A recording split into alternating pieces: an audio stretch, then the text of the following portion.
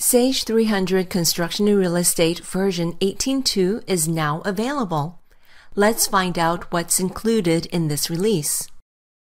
Sage SQL Replicator is a tool that copies your data from the pervasive data management system into SQL Server for improved report performance and for mobile intelligence. SQL Replicator now has new modes for how you want to replicate your data. Select from None, Minimal, Scheduled, or Live, depending on the type of synchronization needed for reporting, or if you use Sage Field Operations only without a need for SQL reporting. To learn which mode best suits your needs, see the Sage SQL Replicator Setup Guide or Knowledge Base Article 93475. Mobile dashboards give you insight into your company's performance no matter where you are.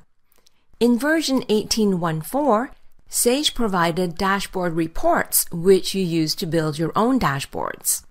Now, in 18.2.1, Sage also provides pre-built dashboards along with reports. In mobile dashboards, select Import Sage Reports and Dashboards to add the pre-built dashboard reports and dashboards. To see a list of the reports and dashboards provided by Sage, use Dashboards Help or the software release notes.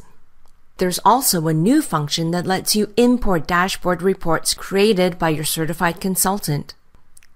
To learn about implementing and using mobile intelligence, see the Sage Construction Central Setup Guide or refer to Knowledge Base Article 92639. Before you upgrade, here are the things you should know about. If you're on version 16.1, 17.1, or 18.1, you can upgrade directly to 18.2. If you're on 14.1 or 15.1, we recommend that you upgrade your software and data to 16.1 first and then upgrade to 18.2. If you use Sage Estimating with Sage 300 Construction and Real Estate and both products are installed on the same machine, note that only Sage Estimating version 18.12 is compatible with Sage 300 CRE 18.2. This means if you upgrade one, you must upgrade the other. Please read Knowledge Base Article 93436 to learn about the compatible versions for these products. If you use Document Management or My Assistant, you must upgrade those products to 18.2 as well. For other software solutions, please verify their compatibility with 18.2 before you upgrade. As with any upgrade, please make sure that your system configuration meets the requirements. A list of the supported operating systems and other requirements are included in the System Requirements document, on the Product Documents webpage, and in the Knowledge Base.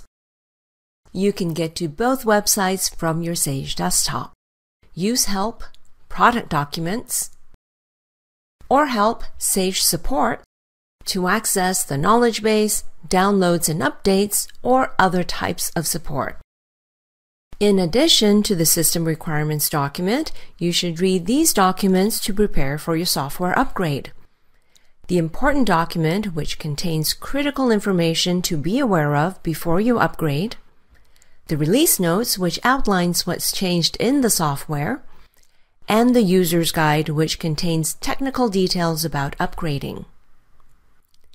To learn how to replicate your data or how to implement mobile intelligence, read the setup guides for Sage SQL Replicator and Sage Construction Central.